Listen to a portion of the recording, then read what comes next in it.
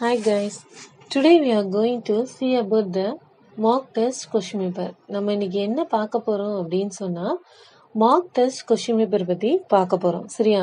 இந்த mock test question paperல என்னெல்லாம் என்ன கொஸ்டின்ஸ்லாம் வந்திருக்கு, இதை நம்ம ஒரு கிளான்ஸ் பார்த்தோம் அப்படின்னு சொன்னா உங்களுக்கு இப்போ கம்மிங்ல எக்ஸாம் வரப்போதில் அந்த எக்ஸாமுக்கு உங்களுக்கு ரொம்ப ஹெல்ப்ஃபுல்லா இருக்கும்.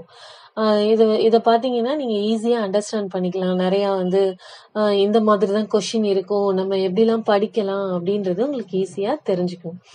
அப்படின்னாதான் உங்களால என்ன பண்ண முடியும் அப்படின்னு சொன்னா ஈஸியா அண்டர்ஸ்டாண்ட் பண்ண முடியும். ஓஹோ, இந்த மாதிரி தான் நம்ம கொஸ்டின் கேட்டாங்கன்னா படிக்க உங்களுக்கு ஈஸியா இருக்கும் அப்படின்னு.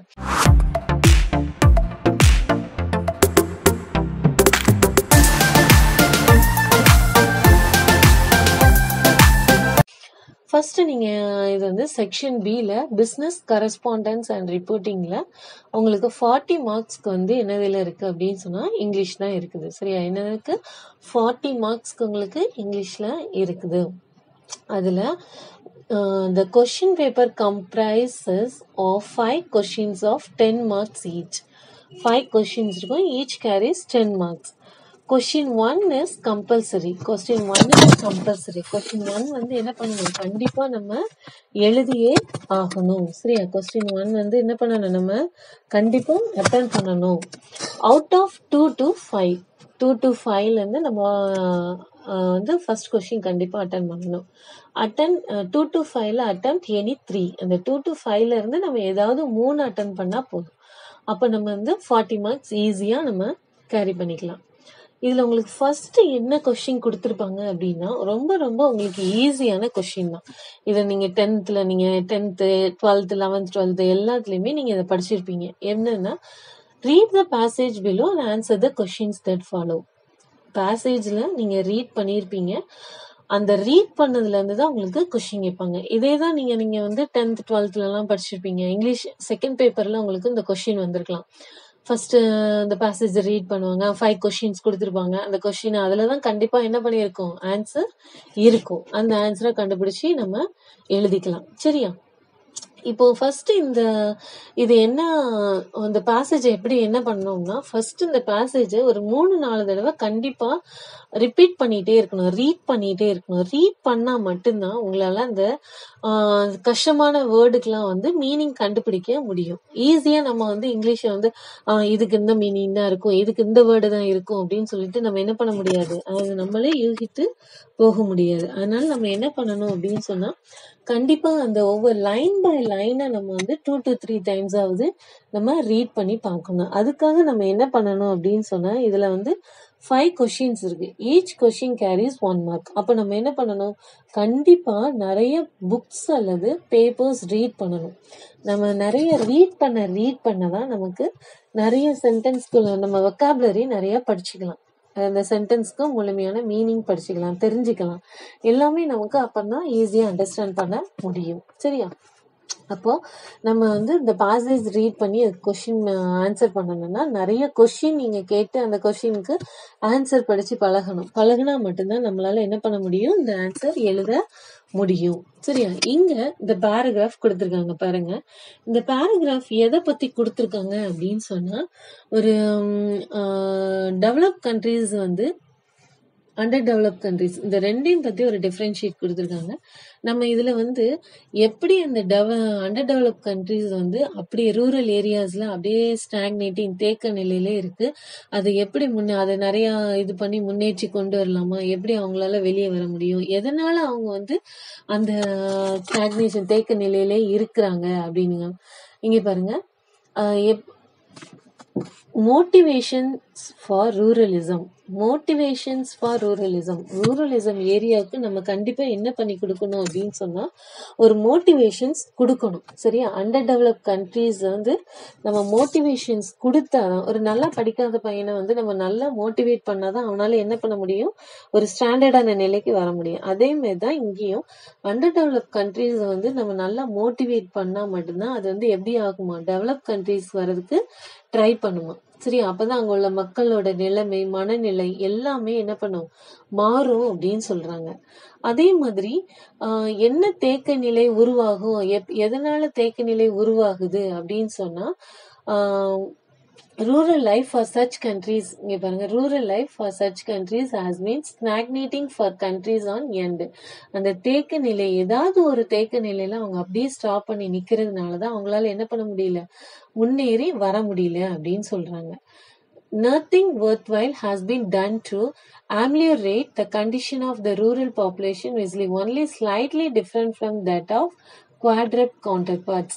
Ameliorate, nothing worthwhile has been done to ameliorate, எதுவுமே இல்ல அதை இம்ப்ரூவ் பண்றதுக்கு. ameliorate-னா என்னது அப்படின்னா இம்ப்ரூவ் பண்றதுக்கு எந்த இதுவும் இல்ல ரூரல் பாப்புலேஷன். அதனால நம்ம அதை அப்ப அப்படியே விட்டு அந்த slightly different from that of their குவாட்ரப் கவுண்டர்பார்ட்ஸ், அவங்களோட வாழ்க்கை நிலை 4/1 அப்படின்றது. சரியா? அவங்களோட வாழ்க்கை நிலை அப்படியே இம்ப்ரூவ் ஆகாம போயிருது அப்படின்னு. அது எப்படி போகுது, எப்படி அந்த அன்டெவலப் கண்ட்ரிஸ் வந்து எப்படி இன்னும் அண்டர் டெவலப் கண்ட்ரிஸா மாறுறாங்க அப்படின்னா, இங்க பாருங்க, ignorance, will health and poverty. Ignorance, அறியாமையில நிறைய கிராமப்புற மக்கள் வந்து ரொம்ப அறியாமையில தான் இருப்பாங்க. அப்புறம் அவங்களுக்கு ஹெல்த் ப்ராப்ளம் நிறைய வரும். பாவர்ட்டி, வறுமை நிலை நிறைய இருக்கு. இதெல்லாம் வந்து அவங்கள வந்து அன்டெவலப்ல இருந்து அண்டர் டெவலப் வரைக்கும் என்ன பண்ணிருந்தா கொண்டு போயிருது அப்படின்னு சொல்றாங்க. அதனால நம்ம இதுக்காக நிறைய ஒர்க் பண்ணணும். அந்த அவங்களோட எக்கனாமிக் டெவலப்மெண்ட் க்ரோன் அப் ஆறதுக்காக நம்ம அவங்களுக்கு உதவி செய்யணும் அப்படின்னு சொல்றாங்க. சரியா?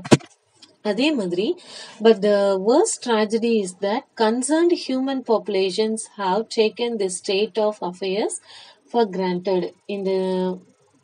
But the worst tragedyனா என்னது?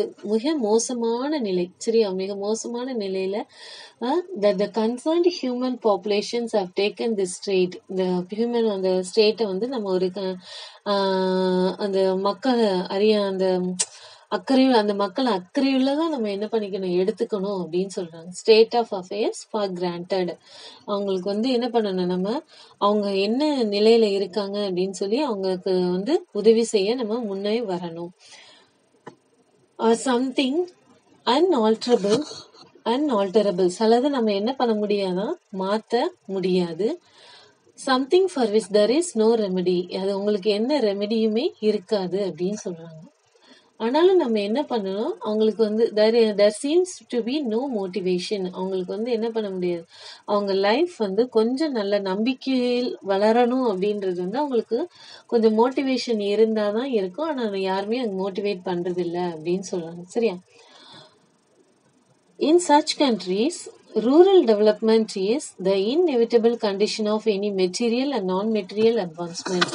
சில நாடுகள்ல வந்து எப்படி ஆகுது அப்படின்னு சொன்னா, அவங்களோட டெவலப்மெண்ட் முன்னேற்றம் வந்து தவிர்க்க முடியாத காரணத்தினால, பொருள் கிடைக்காத காரணத்தினால, பொருள் அற்ற காரணத்தினால நான் என்ன பண்ண போயிருது, அவங்க முன்னேற முடியாம போயிருது அப்படின்னு சொல்றாங்க. சரியா? Also the enlightened sections of all such countries have been taking ever growing interest in the questions of rural development. அந்த ரூரல் டெவலப் பண்றதுக்கு நம்ம கொஞ்சம் இன்ட்ரெஸ்ட் எடுத்து பண்ணணும் அப்படின்னா கொஞ்சம் நல்லா இருக்கும் அப்படின்றாங்க.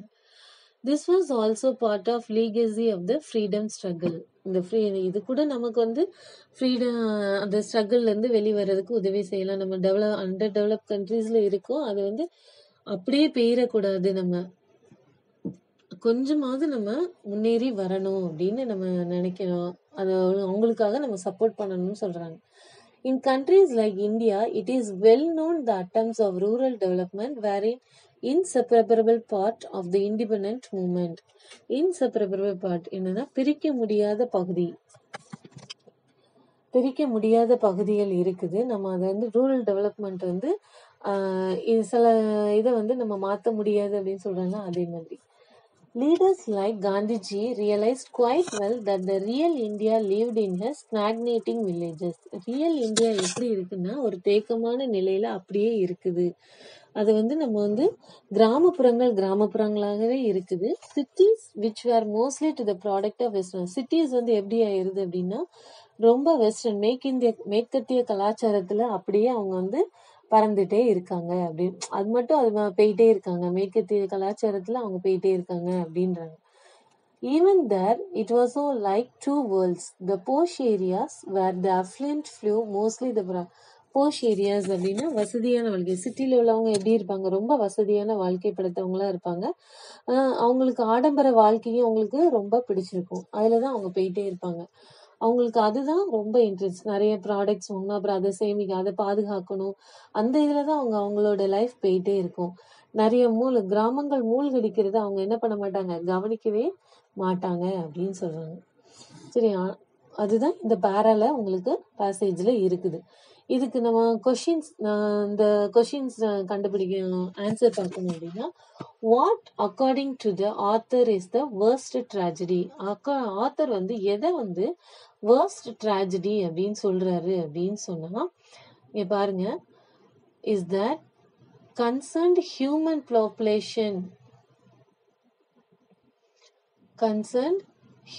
population has taken the current state of affairs as granted. According to them, rural life cannot be ameliorated or altered.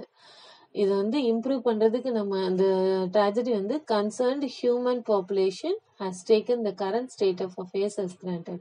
இந்த ஹியூமன் பாப்புலேஷன் தான் வந்து அதை வந்து நம்ம கரெக்டா கொண்டு போகணும், பார்க்கணும். அதை நம்ம வந்து என்ன பண்ணணுமா, அக்கறை எடுத்து பார்க்கணும் அப்படின்னு சொல்றாங்க. சில விவகாரங்களை வந்து என்ன பண்ணணும், அக்கறை எடுத்து பார்க்கணும் அப்படின்னு சொன்னாங்க. அதுல அப்பதான் அது வந்து முன்னேற முடியும் அப்படின்னு. Rural life cannot be அம்லிரேட்டட். இல்லைன்னா ரூரல் லைஃப் என்ன பண்ண முடியாது, இம்ப்ரூவ் பண்ண முடியாது, ஆல்டரும் சேஞ்ச் பண்ண முடியாது அப்படின்னு சொல்றாங்க. சரியா? இதான் worst ஏரியா அப்படின்னு சொல்றாங்க, worst tragedy அப்படின்னு சொல்றாங்க. Second question, how do you know that the rural development was part of India's freedom struggle? இந்திய போராட்டத்துல இந்த ரூரல் டெவலப்மெண்ட் ஒரு பார்ட்டா எப்படி இருக்குது அப்படின்னு சொல்லி கேக்குறாங்க. சரியா? என்ன பார்ட்ல இருக்குது அப்படின்னா, அக்கார்டிங் டு த பேசேஜ் நம்ம வந்து என்ன சொல்ல, how do you know that rural development as part of India's freedom? இந்திய சுதந்திர போராட்டத்துல ரூரல் டெவலப்மெண்டோட பார்ட் எப்படி இருக்குது அப்படின்னு சொன்னா, according to the passage rural development was an inseparable part of independence movement. Inseparable part of independent movement. நம்ம பிரிக்க முடியாத பகுதியில் ஒரு இதில் நம்ம என்ன பண்றோம், இண்டிபெண்டன்ட் இத வழியா இருக்குது. Leaders like Gandhiji realized quite well that real India lived in her stagnating villages. Stagnating ஒரு தேக்க நிலையிலே தான் வந்து என்ன இருக்கு, இந்தியா வந்து இருக்குது அப்படின்னு சொல்றாங்க. அந்த அந்த சுதந்திர போராட்டத்துல இந்த மாதிரி தான் இருக்குது அப்படின்னு சொல்லி இந்த மாதிரி தான் இருக்குது. அது எப்படி இருக்குது அப்படின்னா, according to the passage rural development was an inseparable part of the independent movement. Leaders like Gandhiji our realise பண்ணது quite well that real India lived in her stagnating villages. அந்த கிராமங்கள் எல்லாமே அப்படி அந்த தேக்க நிலையிலே தான் இருக்குது அப்படின்னு சொல்றாங்க. சரியா? நெக்ஸ்ட் ஒன் என்னது அப்படின்னு சொன்னா, தேர்ட் கொஸ்டின் என்ன கொஸ்டின் கொடுத்திருக்காங்க அப்படின்னா, choose a suitable synonym for the word ameliorate as used as in the fifth line para 1. அந்த fifth para 1ல fifth lineல ameliorate-ன்னு இருக்கு. சரியா? இதுக்கு மீனிங் என்னது அப்படின்னு சொல்லி கேட்டிருக்காங்க. இதுக்கு மீனிங் என்னது அப்படின்னு சொன்னா இம்ப்ரூவ். சரியா? இம்ப்ரூவ் தான் இதுக்கு என்னது meaning. ஆம்லிரேட்க்கு meaning improve. Next question, what have become the common synonyms of rural life in the undeveloped and underdeveloped countries? Common synonyms of rural life. Common synonyms of rural life in undeveloped and underdeveloped countries.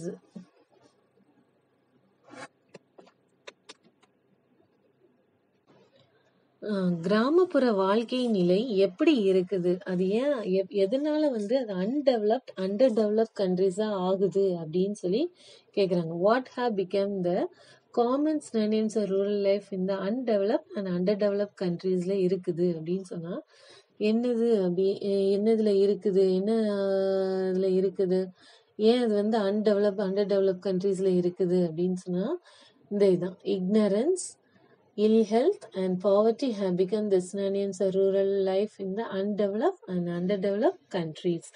சரியா, இந்த இதுல இருக்கிறதுனால தான் அது வந்து முன்னேறவே அன்டெவலப்ல இருந்து under டெவலப்க்கு போயிட்டே இருக்குது அப்படின்னு சொன்னாங்க. சரியா, the next one, fifth question. The posh areas where the affluent flow, what does the word affluent refer to? Explain in one line. Affluent, the posh areas where the affluent flow இருக்குல்ல, அந்த affluentன்றது என்ன meaning, அது எதை பத்தி refer பண்ணுது அப்படின்னு சொன்னா அது பாருங்க. The word affluent refers to the rich and the wealthy people. இதான் வந்து wealthy people, நல்ல ஆடம்பரமான இதுதான் என்ன பண்ணுது, அது குறிக்குது. ஆடம்பரமா வாழ்க்கை, வந்து வசதியை படைத்த வாழ்க்கையை தான் என்ன பண்ணுது, affluent வந்து குறிக்குது. சரியா, அதான் affluent refers to. சரி, இப்போ உங்களுக்கு இந்த 5 கொஸ்டின் எப்படி வந்து உங்களுக்கு அட்டன் பண்ணணும்னு தெரிஞ்சிருக்கும். So try to read more books, more things, then only you can understand the paragraph, and then only you can easily write the answer for the 5 question, and you can easily score 5 marks for also. Okay, remaining questions வந்து உங்களுக்கு next கிளாஸ்ல நான் continue பண்றேன். First question மட்டும் தான் உங்களுக்கு இப்போ explain பண்ணியிருக்கேன். செகண்ட், தேர்ட், ஃபோர்த், ஃபிஃப்த் எல்லாம் உங்களுக்கு நெக்ஸ்ட் கிளாஸ்ல நான் கண்டினியூ பண்றேன். Okay, thank you guys.